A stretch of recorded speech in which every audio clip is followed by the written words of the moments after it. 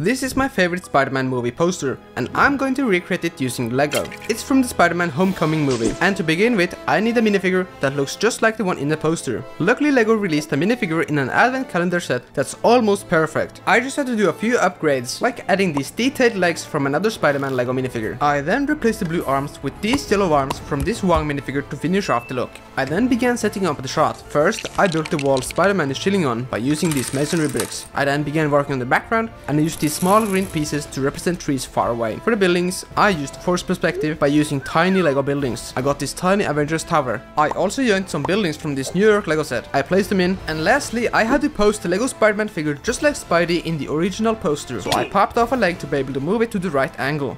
Alright, let's see the final result.